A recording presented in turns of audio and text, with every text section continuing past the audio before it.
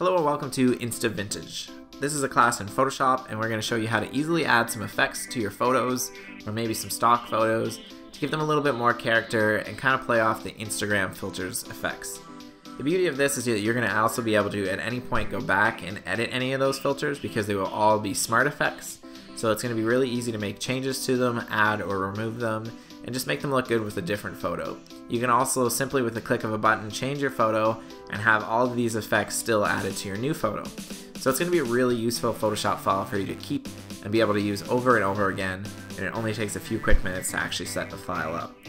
This class is great for beginners as well as intermediates because if you have no experience using Photoshop, I make it really simple to just follow the steps and not venture off too far into the depths of the tools.